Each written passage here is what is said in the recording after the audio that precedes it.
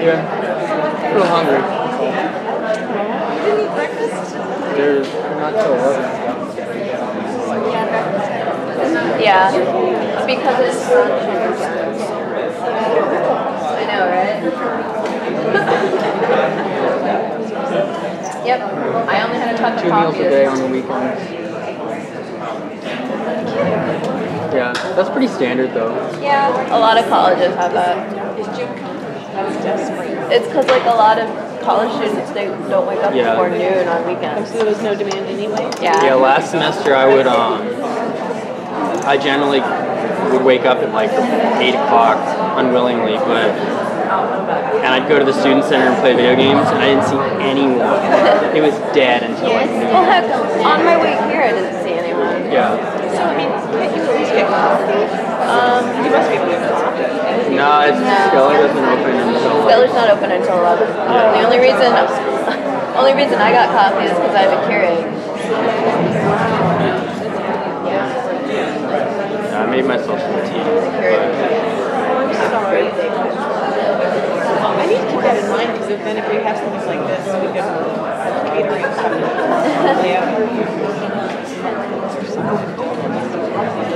We'll survive. It'll be a rush to the cafeteria. Right? Pretty much. So, then they start at 11, when do they finish? 1:30. It's 11, and then the first speaker finishes whenever, and then another one starts at 2. Yeah, it starts at 11 yeah, and it's ends 11 to 1:30. Okay. Sorry. Great. Coming back to the 3 o'clock. Great, thanks. What? You just filmed the whole thing? Gotta document it somehow.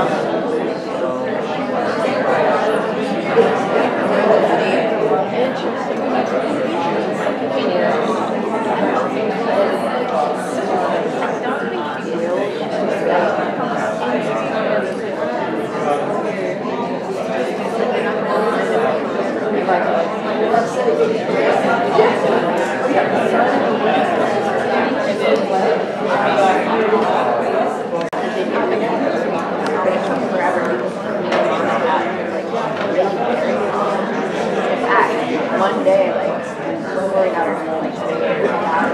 outside, and she's like, okay, today's the day. We got a cat carry and grabbed her, and she scratched her hand, but you got her in the box, so it's take her to the back.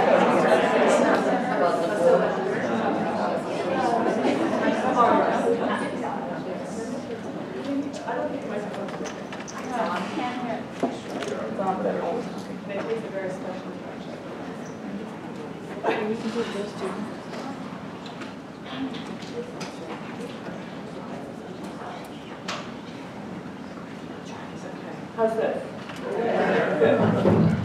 Well, I'm delighted to welcome you this morning and to be able to share the Venetian Visions exhibition and symposium with the college, with the Lynchburg community, and I'm especially glad to see friends and scholars who have traveled a distance to hear Susannah Rutherglen and Peter Humphrey lecture today. So we have faculty from colleges from all over Virginia, and we have a whole group from North Carolina, from Randolph College in North Carolina, which is very exciting.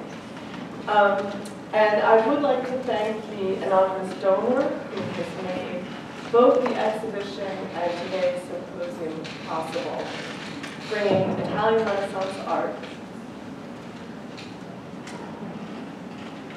to Central Virginia and enriching our lives considerably. So I'm very pleased to introduce you to our speaker for this morning, Dr. Susannah Rutherglen. Rutherglen completed her Ph.D. at Princeton in 2012 with a dissertation entitled Ornamental Paintings of the Venetian Renaissance. She then went on to be a curatorial where she organized an exhibition on Giovanni Bellini's remarkable painting of St. Francis in the Desert. She recently co-authored a scholarly volume dedicated to the painting, which my students and I have very much enjoyed reading. As exhibitions research assistant at the National Gallery of Art in Washington, she is presently engaged in research and public programming for forthcoming exhibitions of Italian painting and sculpture, including Della Robbia, Sculpting with Color in Renaissance Florence, and the art of Andrea Verrocchio. Bringing together works of art to make an exhibition provides the opportunity to consider issues from new perspectives.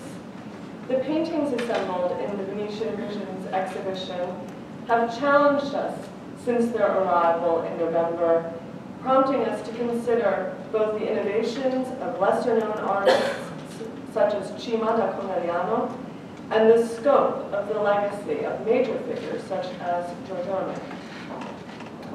The paintings feature some traditional themes, but each also departs from tradition, such as by combining pastoral landscape with religious imagery.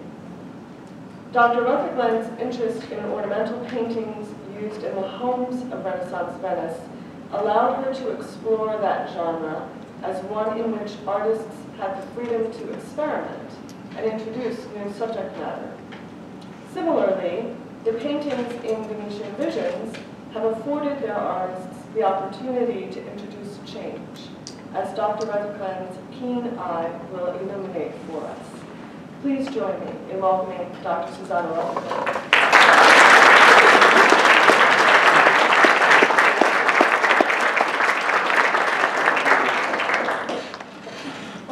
Thank you to Professor Campbell for the generous invitation to participate in this symposium in honor of the Venetian Visions exhibition. Growing up nearby in Charlottesville, I never would have dreamed that the National Gallery would travel from London to the Blue Ridge foothills. We are very much indebted to the organizers of the exhibition for bringing this opportunity to our region. Please join me in giving them a round of applause.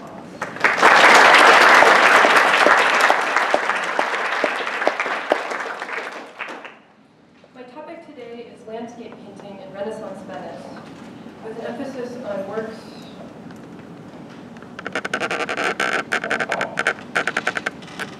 in the exhibition at the Mayor, at the London Museum, the National Gallery of London at the bottom, and at my institution, the National Gallery of Art in Washington.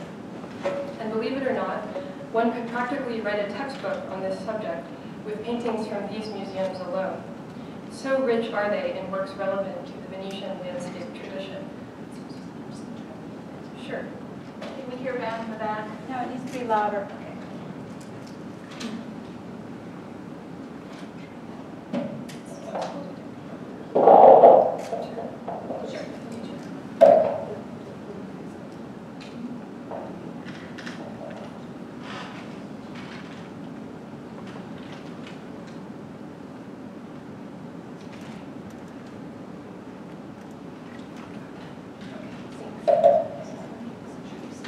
Okay. So my focus is on works in the exhibition here at the Mayor, at the London Museum, the National Gallery London, and at my institution, the National Gallery of Art in Washington. And we could practically write a textbook on this subject with paintings from these museums alone. So rich are they in works relevant to the Venetian landscape tradition. And incidentally, admission to all three museums is free. However, it's also important to examine pictures from other collections in America and Europe, and especially in Venice itself, the original location from which most of these paintings were dispersed over time. Beginning here at the Mayor, two works in the exhibition tell the story of one of the most profound transformations in the history of Western art. Antonio Vivarini's Virgin and Child of circa 1462 to 64 presents the Christ child and his mother enthroned with musical angels and swags of leaves and fruit against a background of rich gold leaf. Today, some of the original gold leaf has been abraded or removed to reveal the preparatory layer beneath, known as red gold. we can imagine the complete vision of resplendent heavenly gold against which the Virgin and Child once appeared, comparable to an earlier gilded altarpiece by Paolo Veneziano. Moving about 40 years forward in time, we encounter Cima da Conegliano's Madonna and Child of circa 1505. Here the subject is the same, the Madonna with the infant child playfully stepping on her lap in a posture very similar to that of Viverini's Jesus. But the rich backdrop of gold has given way to a view into space, an imagined landscape of hills, rivers, bridges, churches, houses, and winding pathways.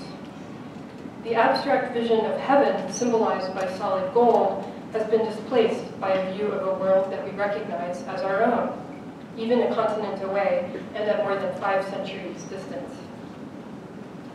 During the short decades that separate the paintings of Viverini and Cima, landscape came into its own as a subject of Italian Renaissance painting. In the works of artists such as Giovanni Bellini, Piero della Francesca, and Leonardo da Vinci, evocation of the natural world became a central concern, even a fascination, first overtaking the backgrounds of traditional painting types such as portraits and religious icons, and eventually graduating to the status of an independent genre. Landscape even came to rival the central subject of all Italian Renaissance art, the human figure, as demonstrated by Cima's David and Jonathan on view in the exhibition. Typically, the biblical hero David's victory over the Philistine giant Goliath offered an occasion for Renaissance artists to represent the heroic or sensual male nude figure, as in the classic sculptures of Donatello and Michelangelo. In Cima's version, however, it is the interaction between figures and landscape. David's journey with his companion through a variegated countryside of castles, rivers, and mountains while carrying the severed head of Goliath that forms the painter's theme.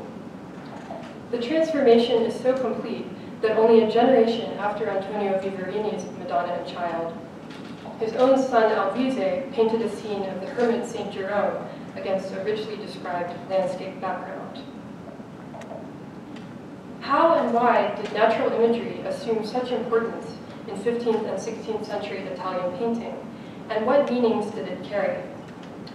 Broadly speaking, the emergence of landscape in Western art during these years belongs to a larger awakening of interest in nature and the physical world that characterized the Renaissance, the period of intense cultural and intellectual change that began around 1300 AD and continued for the next 3 centuries, both in Italy and in Northern Europe. While elaborate landscapes had played an important part in the art of Hellenistic Greece and ancient Rome, their precedence declined during the centuries after the fall of the Western Roman Empire in the 5th century AD. For the next millennium, Christian art, with its emphasis on the spiritual and the symbolic over the earthly and sensuous, rendered naturalistic landscape imagery marginal. Yet the classical ideal of country life and the nostalgia for human existence in harmony with nature were never entirely lost. In the 1st century BC, the Roman poet Virgil, in his bucolic verses known as the Eclogues, had given life to the songs of country shepherds, lovelorn exiles from the city, who implored, "Sing on, now that we are seated on the soft grass. Every field, every tree is now budding. Now the woods are green. Now the year is at its loveliest." Moving forward from ancient Rome to early Renaissance Italy, we find authors and artists rediscovering and warmly embracing Virgil's pastoral ideal of the shepherd poet at home in nature.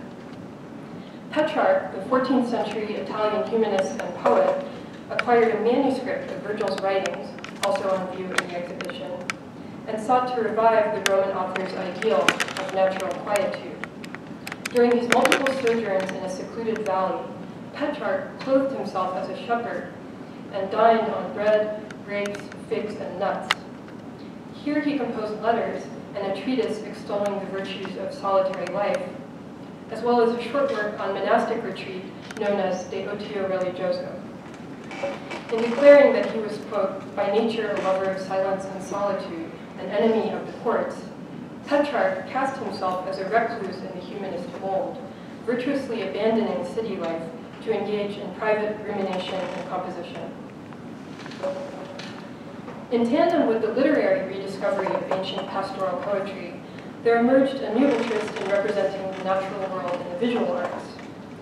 Virgil and the pastoral ideal formed a major strain of influence, especially in 16th century Italian paintings of shepherds and nymphs in Arcadian settings.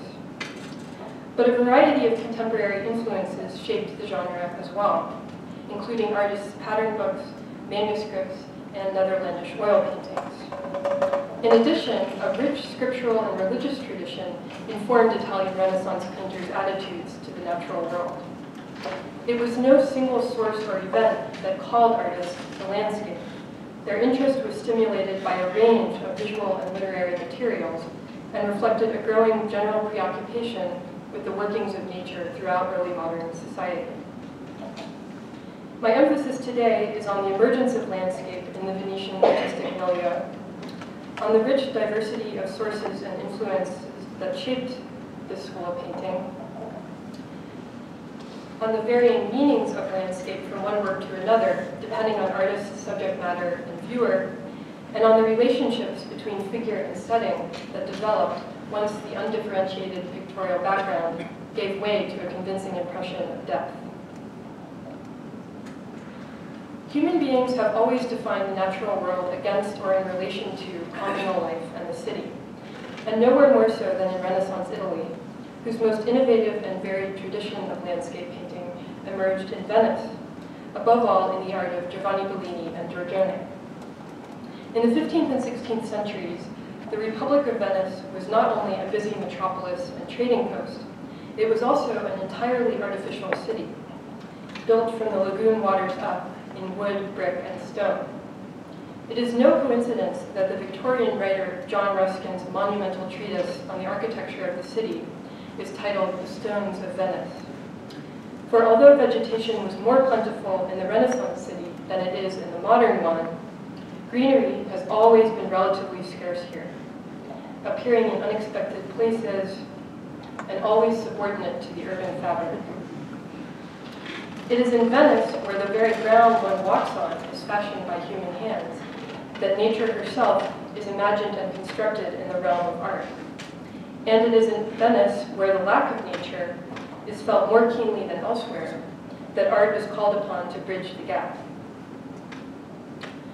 One should also remember, however, that in the 15th and early 16th centuries, Venice was the capital of an empire, with vast land holdings in Italy and throughout the Mediterranean region. This map shows in bright green only a small part of Venetian territory. Up here at the top of the Adriatic Sea, and the star is Venice itself. Venetian landscape imagery also reflects artists' familiarity with the terrain of North Italy, where many of them were born, regularly traveled for commissions, and also took their vacations. Giovanni Bellini even owned a villa on the Italian mainland, and his sojourns there may have inspired some of his more elaborate landscape inventions. Giovanni's father, Jacopo Bellini, was the first major Venetian painter to experiment at length with the possibilities of representing the natural world in painting and drawing. Born around 1400, he emerged from the tradition of late Gothic Italian painting, but ran a family workshop that produced two of the most important masters of Renaissance painting in Venice, Giovanni and his brother Gentile. Jacopo's Madonna and Child with a kneeling donor of circa 1440 depicts the Virgin Mary seated in humility before an expansive view encompassing a sky with trailing clouds over a landscape of walled towns and a seemingly endless range of mountain peaks. However, the relationship between figures and setting remains hieratic and not subject to the laws of earthly space. Like a mountain herself, the Madonna seems to tower over the open background. The holiness of the Virgin and the Christ child places them in a realm apart from their surroundings, and they are seated on a ground of abstract millefiori vegetation similar to that found in medieval tapestries. The figure's monumental size is particularly pronounced in comparison to the diminutive deer at lower right, and the donor, who kneels at left, perhaps Leonello d'Este of Ferrara or one of his brothers. The Virgin's mantle is dotted with particulate golden light. Here, Jacopo has used powdered gold rather than the more traditional flat gold leaf that we've already seen in Venetian altarpieces. The gold models the physical volume of her drapery, tracing the ridges of folds rather than filling in the background of the image. Gold dots also dust the trees and hut to the right of the Madonna's sleeve, suggesting heavenly illumination of the physical world. Jacopo here employs traditional gold as he would colored paint to describe the fall of light. A similar fusion of new and old representational techniques is evident in the halos of the Virgin and Child. The Madonna's halo is flattened, like the gold plate discs of early Christian icons, while the Christ Child is foreshortened in the modern, spatially accurate manner. It seems to recede backward as we would actually see it in physical space. Thus, Jacopo plays here with the conventions of space and landscape, especially by using gold in some places as a tool of naturalistic representation, and elsewhere in a more iconic mode. Jacopo's most enduring contribution to Venetian Renaissance painting was a pair of drawing albums, today in Paris and London, which are roughly dated between the 1430s and 1470, and were described as quadros designatos, or drawn paintings, in early documents. Landscape, nature, and perspective studies dominate these books, which mark a transition toward the production and use of increasingly complex experimental drawings in the Renaissance artist's workshop. Elaborate landscape compositions often fill two facing folios within the books, as in this spread depicting the stigmatization of St. Francis. The saint appears against a rugged backdrop of steep mountains dotted with animals, including deer and dogs. Here, Jacopo is working out of a tradition of animal and nature studies invented in northern Italy by his rough contemporary Antonio Pisanello of Verona. Detailed individual motifs of leaping or standing creatures fill the artist's painting of St. Eustace, who, while out hunting, saw a stag with a crucifix between its antlers and was instantly converted to Christianity. The basis for such compositions was Pisanello's model collection, comprising studies from nature of animals, plants, and the human figure. These drawings depart from the stock patterns and figure types of medieval model books, adopting a more lively, closely observed approach to the spirit of living things. This example contains studies of a pair of rabbits facing each other, atop, a single rabbit, a deer, a fallow deer, and a seated man. These few motifs recur constantly in Venetian landscapes. In the lower right corner of Jacopo's Louvre Madonna, for example, a similar seated deer appears in diminutive form. And the motif of two rabbits facing each other at upper left of this drawing proves even more popular, returning in later landscape paintings such as Vittore Carpaccio's Meditation on the Passion, visible on far right, here, along with another deer, also probably derived from or inspired by Pisanello's sketchbooks. Giovanni Bellini's St. Jerome reading of 1505 also prominently features the detail of two rabbits with noses touching. These patterns demonstrate that artists not only observed and transcribed the natural world in their painted landscapes, but also assembled and creatively responded to pre-existing artistic conventions and motifs.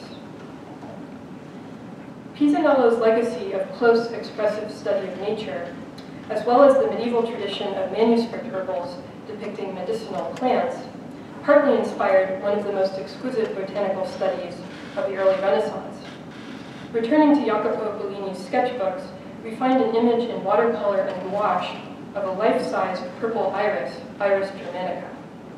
The work shows fine modeling and painstaking empirical observation in the service of poetic appreciation.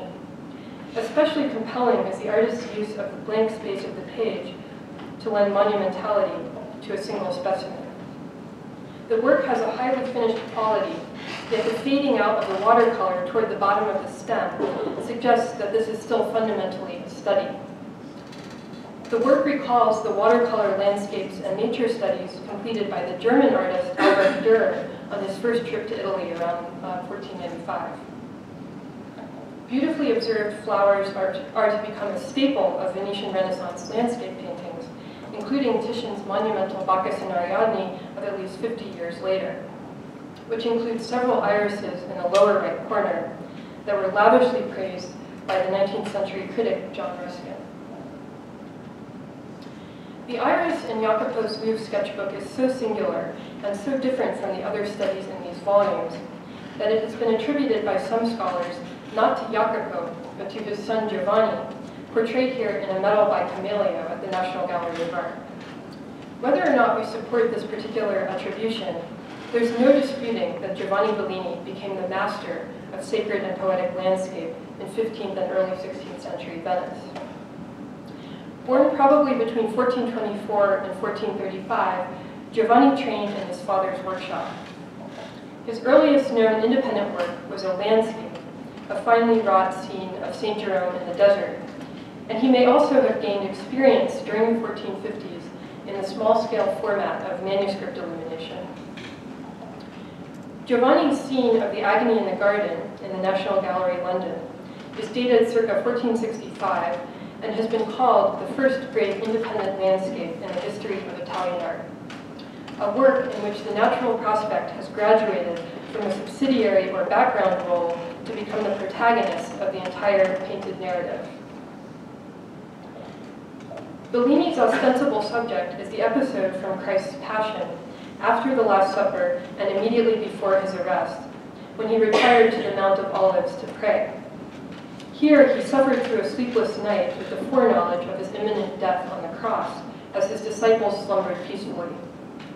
Toward morning, an angel appeared from heaven and gave him strength, causing him to pray more urgently. Bellini has faithfully represented the sleeping disciples, the angel in the sky at upper right, and in the distance, the approaching soldiers led by Judas, who are coming to arrest Jesus.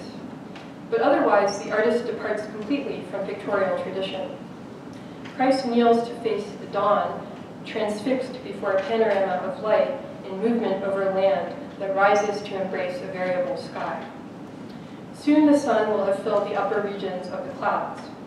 The angel toward whom he looks is diaphanous, nothing more than an early morning apparition. Once the sun has advanced across the slopes, this momentary conjunction of light and vapor will have faded. In a split second, indeed, every aspect of the vista upon which Christ gazes will have changed. The London Agony in the Garden is a supreme example of what the scholar Luba Friedman has called religious pastoral, that is, a fusion of sacred and poetic landscape. Bellini's scene recalls not only the gospel account of Christ's passion, but also the poetry of the Old Testament Psalms. The Lord's night of pain, followed by his eager leaning into the dawn, recalls their evocation of the fervor of devotion. My soul waiteth for the Lord more than they that watch for the morning. I say, more than they that watch for the morning. Christ's longing figure, physically oriented toward the low hills, suggests not only his supplication in the garden, but also the words of Psalm 121. I will lift up mine eyes unto the hills, from whence cometh my help. My help cometh from the Lord, which made heaven and earth. And the vast spaces before these hills, the reaches of brown earth, winding paths, and green hills leading off to the east, recall the capacious grandeur of God's creation, matched only by his saving power. As far as the east is removed from the west, so far hath he removed our transgressions from us. Gazing over the same landscape as Christ does, the spectator becomes aware of his identification with God as an incarnate human being, who perishes like all the living things of the world on which both are gazing. As for man, his days are as grass. As a flower of the field, so he flourisheth. For the wind passeth over it, and it is gone, and the place thereof shall know it no more. Thus, in Bellini's image, the metamorphosis of the landscape portends the passing of human life. The 16th century masters following in Bellini's footsteps similarly used landscape to capture that most elusive of phenomena, the passage of time. A work known as Il Tramonto, or the sunset, which is sometimes attributed to Giorgione, depicts a horizon just grazed by the light of a rising or setting sun. The Tempesta evokes the humid crescendo of a coming storm, the moment when the atmosphere's equilibrium breaks. In representing such transitional moments, these works both quicken our sense of the drama of the events described and announce their maker's mastery of the temporal art of poetry. The Agony in the Garden is an early work of Bellini, painted circa 1465 in the traditional medium of egg tempera. Over the rest of his career, however, the artist's landscapes evolved along with his use of drying oil, which sets much more slowly than tempera and has a thicker, more bodied and fluent consistency. The artist's adoption of oil technique and its accompanying possibilities for tonal variety and compositional detail may have been inspired by Netherlandish paintings, especially portable works such as this small picture of St. Francis attributed to Jan van Eyck that was documented in Venice in 1471 and likely inspired Bellini's monumental image of the saint. The Netherlandish masters were gifted inventors of the landscape and oil, and it is to their influence that we must partly attribute its phenomenal rise in the art of the Venetian Renaissance. Two paintings by Bellini of the Madonna and Child from the Metropolitan Museum exemplify this development. The earlier Davis Madonna, in tempera at left, shows a paler palette with relatively coarse modeling and clear divisions between forms. The later Rogers Madonna, in oil at right, displays richer, more saturated color, a more convincing sense of volume and glowing depth, and subtler gradations between one form and another. Both include landscape backgrounds, but that of the Davis Madonna shows a harder-edged design, while that of the Rogers Madonna reveals a greater tonal range and the use of atmospheric perspective, whereby more distant mountain ridges are shrouded in blue haze. The poetic evocativeness of the landscape in the Rogers Madonna is largely a function of the artist's technical advances in the use of oil. However, it is important to remember that Bellini did not abandon egg tempera wholesale for oil, but incorporated both media into his practice over time. And in both the early and late works, the meaning of the natural background is analogous.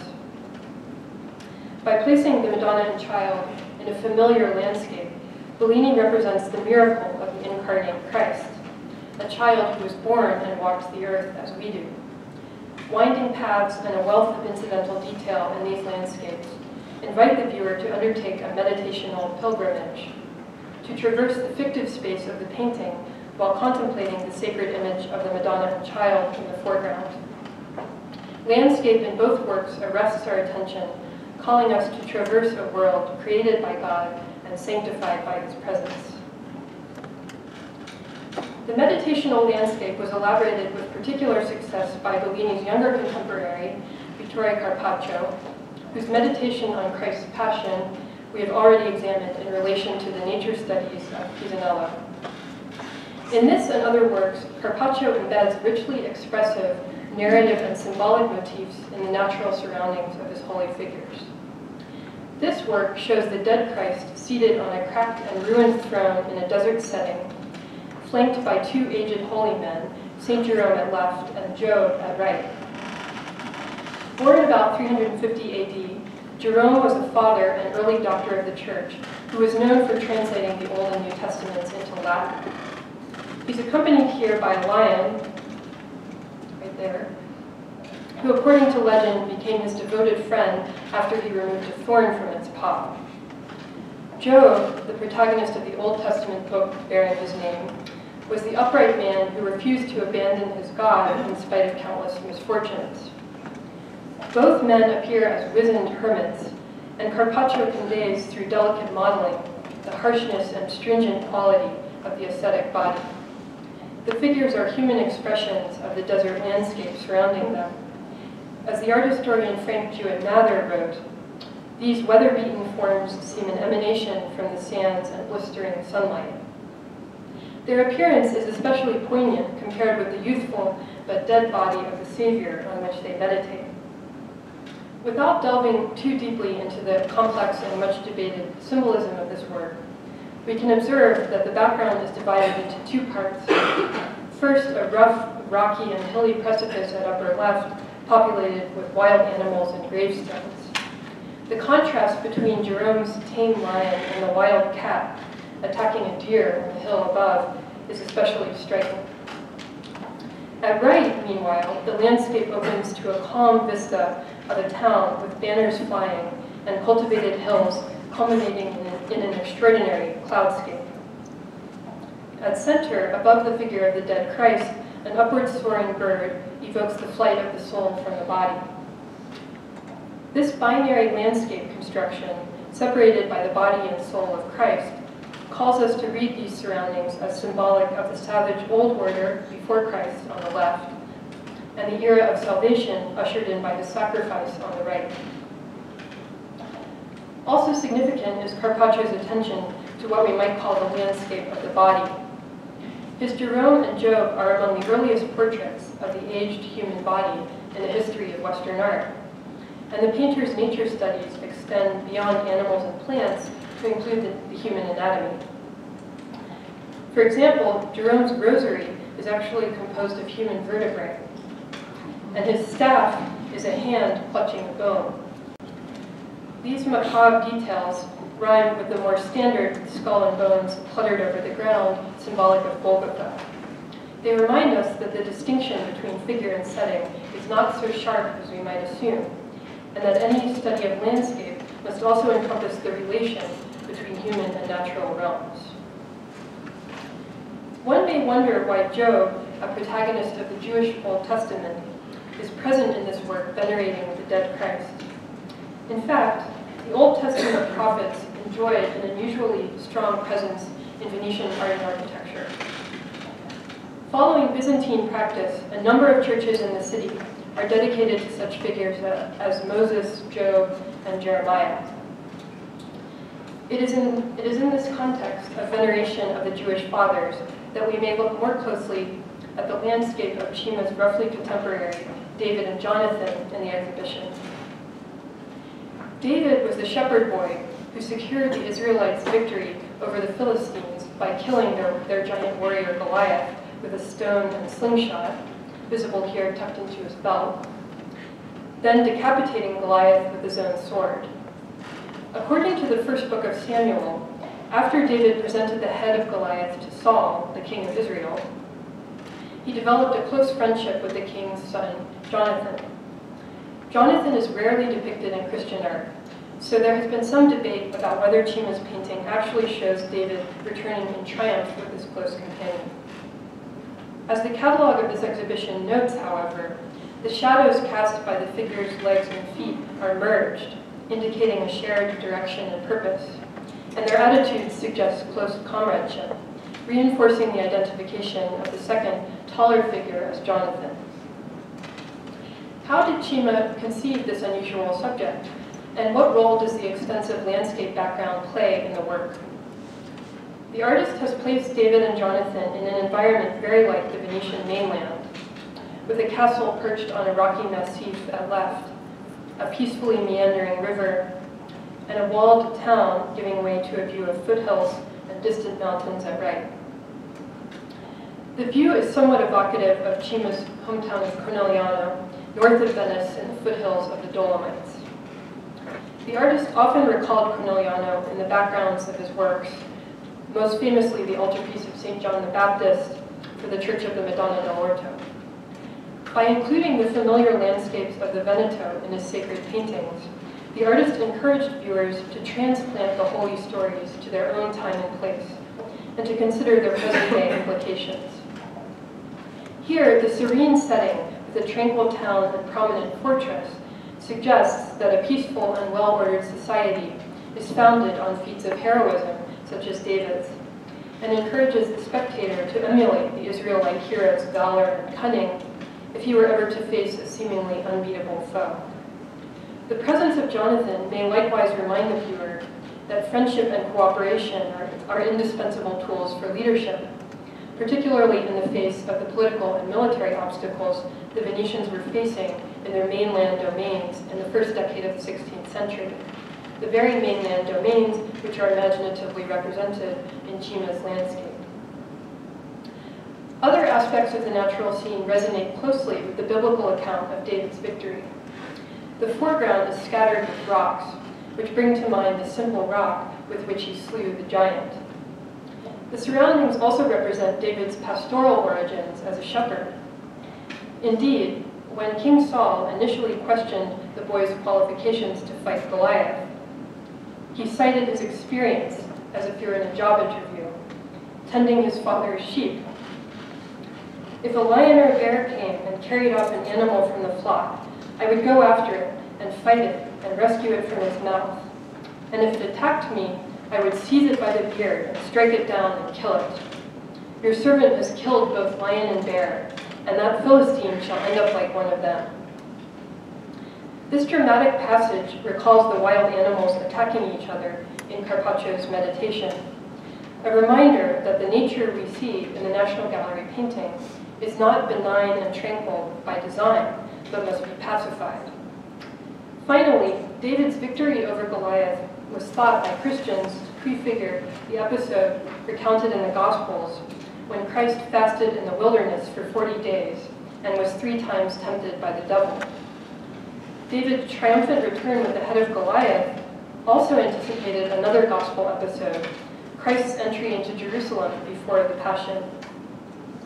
Thus, the Jewish hero David's journey through the landscape ultimately evokes the peregrinations and the trials of Christ in the land of Israel. Interestingly, the theme of decapitation in Venetian art is often paired with landscape. Around the same time that Cima completed his David and Jonathan, his younger contemporary Giorgione painted a scene of Judith stepping on the head of Holofernes against a pastoral background. In both works, landscape perhaps offers a counterpoint to the drama of military conflict. Yet for Giorgione, as for Cima, it also carries meanings specific to the narrative depicted. According to this episode recounted in an apocryphal book of the Old Testament, Judith seduced and decapitated the Assyrian general Holofernes to save the people of her native Bethulia, who were under siege by his armies. In the background appears a distant town, which is no doubt Bethulia. The sensual violence of the story contrasts with its protagonist's expression of demure contemplation and with the gentle countryside that unfolds outward from the tendrils of her hair. At Judith's feet grow identifiable species of wildflowers and plants, including white grape hyacinth and sylvan tulips. The maiden's surroundings, a low stepped wall with plant creepers bordered by flowers and grass, evoke the hortus conclusus, or closed garden of the Virgin Mary. And indeed, in texts of the period, Judith appears as a prefiguration of Mary. Yet the artist also presents Judith as a beguiling temptress. The image of a young lady in a budding spring, juxtaposed with Holofernes' lifeless crown, suggests the power of a woman's beauty alone to topple even kings and generals. The glorious weather and Judith's serene enjoyment of it serve to soothe and delight the beholder. They also manifest the well-being and security of the people of Bethulia.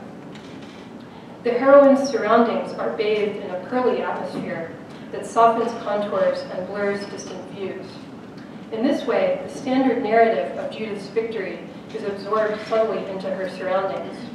The artist avoids telling the story, and textual precision gives way to subjective effects of oil, the optical experiences and moods that are the province of the Cinquecento Venetian brush. These innovative techniques and approaches to subject matter are the legacy of Giorgione to the Western landscape tradition. Here I quote the art historian A. Richard Turner on another work by the artist, the Castelfranco altarpiece. In this landscape, one experiences in purest essence that artist's feeling for form. All is blurred, edges and surfaces consumed in a diaphanous light, whereas Bellini's light cleansed and revealed forms in their pristine clarity. This artist blurs forms and touches them gently with warm light. The morbidezza, softness, and sfumatura, smokiness, of the modeling melts tactile forms in favor of a lush optical impression. To this I would add that the work's impressionistic technique corresponds to its suggestive and enigmatic composition, with content and execution equally governed by principles of improvisation and poetic license. Giorgione's contribution to Venetian landscape painting cannot be fully assessed without considering the personality of the artist and what has come to be known as the Giorgionesque style. The painter was called during his lifetime Giorgio from Castelfranco, after the mainland Veneto town in which he was born, possibly around 1477 or 78. He may have come to the metropolis of Venice by the turn of the 16th century. However, he's not mentioned in any document there until 1507, only 3 years before he died of the plague at a young age. He's portrayed here in Carlo Ridolfi's 17th century artist biographies known as the Maraviglia dell'arte. Long before Ridolfi, however, the artist's biography was already confused and colored by the myths that had grown up around his abbreviated career. The exact number of works painted by Giorgione remains much disputed, and there are a large number of so-called Giorgionesque pictures that display his style and inventive approach to subject matter without necessarily being autographed. The only securely dated work by Giorgione is a portrait of an anonymous woman called Laura for the branches of laurel behind her head. A 16th century inscription on the reverse of the panel indicates that it was completed on the 1st of June, 1506. The woman is veiled and wears a fur-lined red coat, which she opens to expose one breast. At an early stage, the background of this work consisted of a pale blue sky and a distant landscape, which was altered by the artist to the present dark background with laurel leaves painted on top. Such dramatic changes are characteristic of the artist's improvisational working process, and they also support an argument made by some scholars that Giorgione was aware of, and even inspired by, the Florentine Leonardo da Vinci's portrait of Ginevra de' Benci that we saw earlier. In both works, a woman appears before an allegorical plant, Ginevra with a juniper that puns on her name, and Laura with the laurel of poets. The fact that Giorgione first included a distant landscape in the background of the portrait also suggests that he knew Leonardo's exemplar. Both artists paid special attention to the plants behind their figures. In Giorgione's case, the laurel leaves are beautifully painted and edged with golden light. It has been noted that courtesans in early 16th century Venice often took the name Laura, and that the sensuality of Giorgione's figure supports her identification as such. But the earliest description of the painting interprets the laurel as a reference to the poet Petrarch's beloved, Laura, and by extension to the crown of laurel worn by poets since antiquity, as Petrarch himself wears here in his 16th century portrait. The theme of pictorial poetry indeed pervades Giorgione's works. Although he painted a number of religious pictures, the artist may also be considered the pioneer of the purely secular landscape poesia inspired by ancient and contemporary sources. The English critic Roger Fry wrote that the artist's sleeping Venus, now in Dresden, might best exemplify the spirit of the Italian Renaissance. And indeed, if we accept the canonical definition of the Renaissance as the rediscovery of antiquity, of the natural world, and of the human body, this work is a defining expression of the period. The painting depicts a full-length figure with her right arm bent behind her head in the gesture of slumber typically found in Greco-Roman art.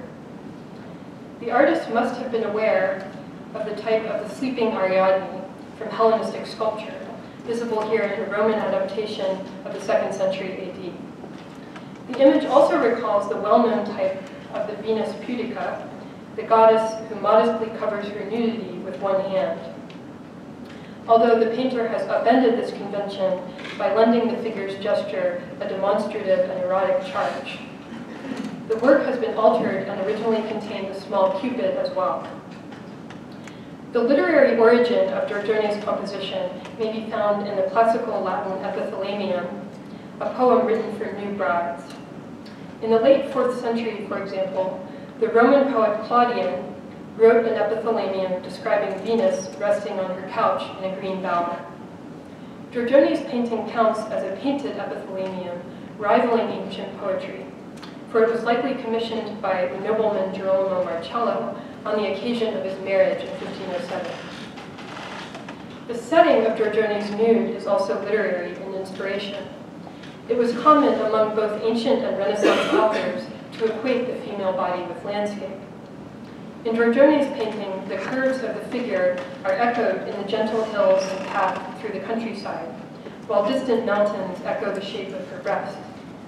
In this way, the painted landscape affords a metaphor for the female form, a very different meaning than is carried by the sacred meditational landscapes we studied earlier. The trope of a beautiful nymph in a pastoral landscape also appears in Renaissance literature, such as Giovanni Boccaccio's 14th century collection of novellae known as the Decameron. Boccaccio tells the story of Simon, a rough and unrefined young man who retreats to the countryside, where he chances to enter a clearing in a wood and find the sleeping beauty Iphigenia. According to Boccaccio, Simon began to consider each of her features in turn, admiring her hair, which he judged to be made of gold, her brow, nose, and mouth, her neck and arms. Having suddenly been transformed from a country bumpkin into a connoisseur of beauty, he longed to be able to see her eyes, but they were closed in heavy slumber, from which the girl gave no apparent sign of awakening. Simon set out to be worthy of the beauty's love, and in 4 years transformed himself into the most refined, graceful, and talented man on the entire island of Cyprus. Regarding the painting with Boccaccio's story in mind, we can identify the sleeping nude as a type of Iphigenia, and ourselves, the viewers, as stand-ins for Simon. Chancing upon the vision of the sleeping nymph, we too are transformed into refined connoisseurs of beauty. The painting thus may be understood as a commentary on the power of beauty to inspire us to cultivate the best aspects of ourselves. Giorgione's poetic style deeply influenced the art of the young Titian to the degree that it is sometimes difficult to tell works of the two artists apart. This problem comes to the fore in one of the most famous landscapes of the Venetian Renaissance, the so-called Fête Champêtre in the Louvre. The attribution of this work has been passed back and forth between Giorgione and Titian for many years, and it has also been given to lesser-known personalities such as Domenico Mancini. In short, the painting exemplifies the Giorgionesque style, works created in the poetic spirit and under the thrall of Giorgione, but perhaps not by his hand. The Fête Champêtre presents a pastoral Arcadia in which two young men seated on the grass, one in elaborate city dress and the other in more rustic attire, lean toward each other to converse in hushed tones as one pauses his hand over his lute. They are accompanied by two nymphs, one leaning on a well with a crystal pitcher, the other turned away from the viewer with a simple flute in hand. Groves of trees, green verges, and hills give way to a view of a distant plain, while in the near background appears another musical shepherd. It has been suggested by one scholar that the two nude women who accompany this musical and natural reverie are invisible to the two young men. They are nymphs of the wood who have been attracted by the sound of their music and join their gathering. Whether or not we subscribe to this interpretation, it is clear that the women are personifications of the landscape in the same manner as the Dresden Venus, the curves of their bodies rhyming with the gentle topography of the natural world to which these youths have retreated. As well, the suggestion of both music and silence, the figures pausing over their instruments, invites us to listen closely to this silent painting and to conjure the musical sounds of nature, as in Jacopo Sannazzar's Arcadia, a Renaissance pastoral composed in the 1480s. Many elms, many oaks, and many laurels, whispering with tremulous branches, waved over our heads, and the hoarse murmur of the water, which running rapidly through the green grass went seeking the level plain, all together rendered up a sound most pleasant to hear. And among the shady branches, the shrilling grasshoppers wearied themselves with singing in the heat. Here is the most sublime expression of Georgianesque landscape, a living paganism in which the sanctity of nature and her all-pervading influence are felt just as we feel them in the finest classical literature. The Fête Champêtre raises the central question of how early 16th century Venetian landscape paintings relate to literary pastoral. Is this a purely poetic landscape, the world of Virgil's Eclogues and Sannazzar's Arcadia? As we have seen, the genre of prose and poetry centering on shepherds and their songs reaches back to antiquity and was revived during the Renaissance in the vernacular Italian writings of Petrarch, Sannazaro, and others. It is important to recognize, however, that pastoral is not so much a literary type as a theme and a set of conventions that transcend any one medium, with expressions in poetry, drama, architecture, and music, as well as painting. It's possible to speak of pictures such as the Fête Champêtre as pastoral works, and even to compare them with excerpts from pastoral poetry without identifying a precise literary source for their compositions. Indeed, by escaping a one-to-one correspondence with any particular text, these works announce their originality as painted poems, on par with early modern literary efforts to breathe new life into this age-old form. In this spirit, I'd like to close my discussion today by examining the work titled Homage to a Poet in the exhibition here at the Mayor. Like the Louvre painting, this work exemplifies the Georgianesque style. Its author has not been conclusively identified, and one scholar, on the basis of the hairstyles and costumes, has dated it to the 1540s, well after the artist's death. The work's subject is uncertain, and it has been given various titles, including the Golden Age and Saturn in Exile.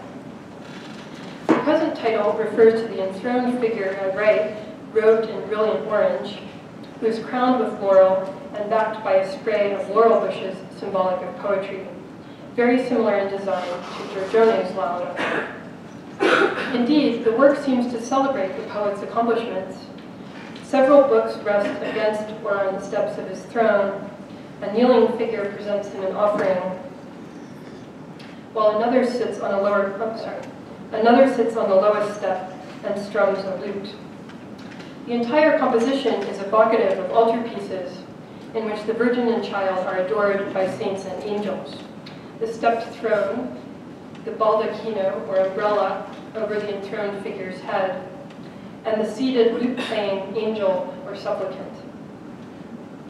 Yet here, the object of adoration is the artist in his native habitat, immersed in or even presiding over nature, the source of his inspiration. In his writings on poetry, Boccaccio declares that the poet's muse, quote, never seeks a habitation in the towering palaces of kings or the easy abodes of the luxurious. Rather, she visits caves on the steep mountainside, or shady groves or ardent springs where are the retreats of the studious. His remarks belong to a long tradition locating the artist's inspiration in nature, in peaceful places far from the bustle of the city, where he retreats to find otium, the engaged leisure necessary to the creative process. Here the poet's retreat is populated by animals, recalling the nature studies of Pisanello. The wildlife includes a leopard and peacock, very similar to those seen in a Venetian painting known as Orpheus in the National Gallery, Washington, as well as an owl and a green bird perched near an escarpment in which a diminutive hermit is crouching, recalling hermit saints such as Jerome, who formed a popular subject of religious landscape paintings in 15th and 16th century Venice. In his landmark book on the history of landscape in Western art, Kenneth Clark divided the genre into various types: the landscape of symbols, the landscape of fantasy, ideal landscape, and so forth. Today we've examined paintings fitting into a variety of these categories, from sacred meditational landscapes that invite traversing by the imagination, to pastoral idyls inspired by Latin and vernacular poetry. To these we may add a type that encompasses all the works we've seen and is expressed most clearly in the homage to a poet. That's the landscape of art, the natural world as a locus of and metaphor for artistic inspiration and the artistic process. Whether sacred or profane, religious or pastoral, the field of landscape afforded Venetian painters an opportunity to reach new heights of technical and poetic sophistication, to imbue their works with exceptionally rich and layered allusions, to the extent that these masters began to privilege the natural prospect as the central bearer of meaning in their works. It is up to us, however, to discern the rich and complex messages of painted landscape across time, not least because the historical conception of the earth and humankind's place in it deeply informs our own relationship to this world in the present day. Thank you.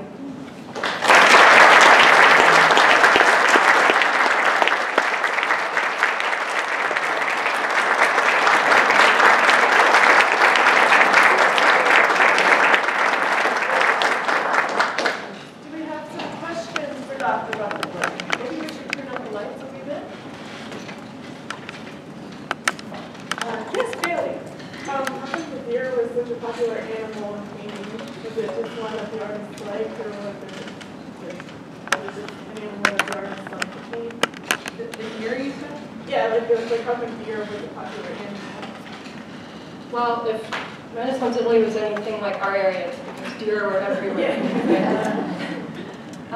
That's a good question. In Pisanello's studies, I won't go all the way back to the drawing, but he not only depicts multiple deer, but he depicts different types of deer, so fallow deer, baby deer, so forth. And so they must have carried particular significance for artists and viewers and farmers who saw these animals every day. And I don't believe that the deer carried particular symbolic significance unless someone. I don't know if there's a song. Yeah. The heart can't.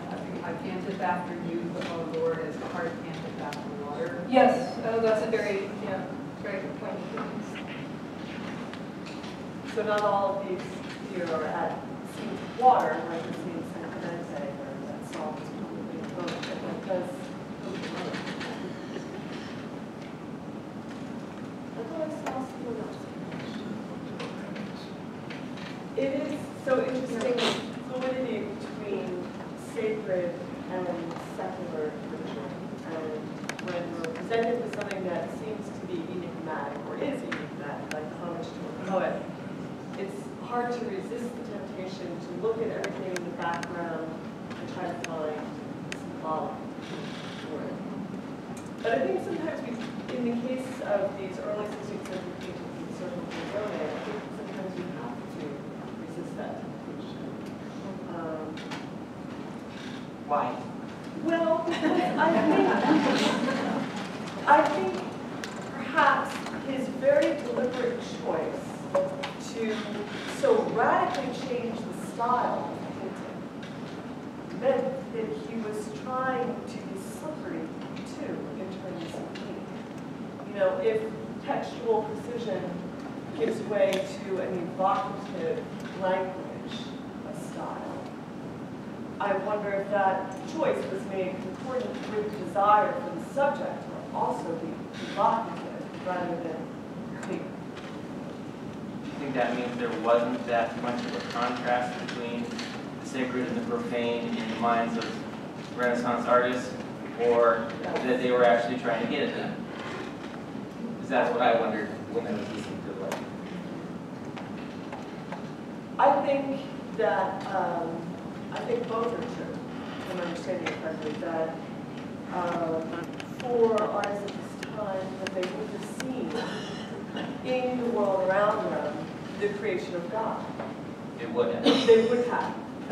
And that with Francis in particular, this appreciation for landscape was given greater, profound, and spiritual meaning. So I don't think that they made distinctions the way our historians often do today between secular and religious. Was there any backlash from the church as the religious figures shrunk in size and nature became larger? Did the church feel that they were going to lose in the end? That's a great question. I think a lot of these early landscapes we're looking at were in domestic settings where the church's reach wasn't as invasive. So there was more room for experimentation and development of non-canonical renderings of subject matter, traditional religious subject matters. But we do see landscape coming into altarpieces as well, and major altarpieces. So I think that if we give these works a spiritual reading and see the landscapes as deepening the religious message, that's perhaps our only way of understanding how such revolutionary changes were been sanctioned by the church. Is it really completely unreasonable to assume that these are the precursors to people like Galileo and, who start to see nature as, Oh no, that's a wonderful point. I think that in the case of Galileo, he actually lived in Venice and worked at the University of Padua, and the painter's preoccupation with the natural world is continuous with scientific exploration of that world. And we also have to keep in mind that, not so much in Venice, but in other areas of Italy, artists were also scientists. Leonardo da Vinci being the most obvious example. So I'm actually working on another paper about Galileo, and he was at the University of Padua. He discovered the phases of Venus. And I believe that this discovery has something to do with representations of planets in the sky, painting at the time. So, Venetians actually are better, right? yes, exactly. Other thoughts? Yes. One thing that struck me, that bizarre Carpaccio painting of the dead Christ, is how it breaks the traditional rules of the Old Testament being on Christ's left and the New Testament on the right, and then why is the gnarly landscape behind Jerome and that, so many crazy inconsistencies there. It sort of plays into the sacred and profane getting all blurred. Yeah, there would be, I think, in traditional binary landscapes, you're saying that the Old Testament and the New Testament were on the reverse sides as they were shown in Carpaccio. Yes, I actually hadn't thought too much about that, but it's very interesting, the way he was conflated. He's maintained the binary structure, but he's changed things around quite a bit. Right. But it's such an exotic painting in the first place. We wouldn't be surprised to see him dispensing with tradition in that way as well. I have a technical question. Bellini early on is mixing oil and tempera. What parts of the painting is he using tempera in, and what parts is he using oil in? And does he give it up by the end of his career and paint only in oil? I'm just curious about that transition in Italy from tempera to oil. Well, that's a great question. First of all, the use of oil has been found in very early works by Bellini. In the Corriere Museum, Transfiguration is an early work that sampling has shown that oil was used there. So he's using oil almost from the beginning of his known career. And he's mixing it with tempera in a variety of ways. Sometimes there's a portion of the painting in oil, say a foreground figure, and then areas of the background are in tempera. And that's true of the San Giove altarpiece. But elsewhere, they're being mixed or layered So there would be a tempera rasa where tempera and oil are used together and looking with a unified technique. So I don't think that, just as there was no binary between sacred and profane, tempera and oil weren't seen as polar opposites, they were seen as parts of his toolkit.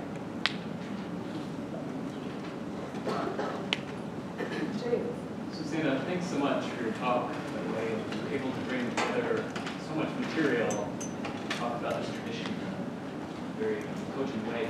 I was just curious, a lot of the works that you highlighted are made for elite patrons and, like we just talked about, privately displayed. And they're experimental, and that's probably one reasons. But what happens when they move to the public sphere?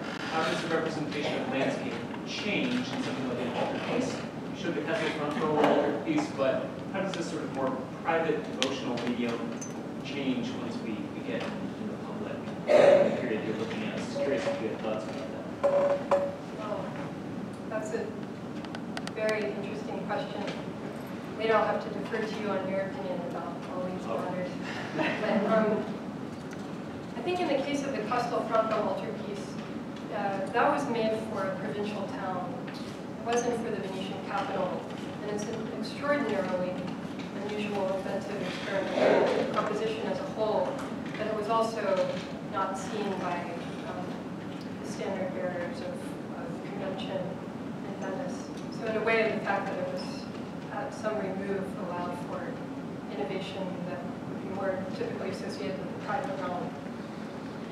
But thinking about major Venetian altarpieces, Giovanni Bellini in a later work, San Giovanni Crisostomo altarpiece, also has a quite unusual design, which shows Saint Jerome and then the saints of the Eastern Orthodox Church, and doesn't even includes the Christ child with Saint Christopher, but no Madonna. So there, the iconography is just completely being upended. And maybe by that point in his career, he felt comfortable doing that kind of work or he had a supportive patron. But it's a difficult issue for sure. Thanks. All right, well, shall we take a break for lunch?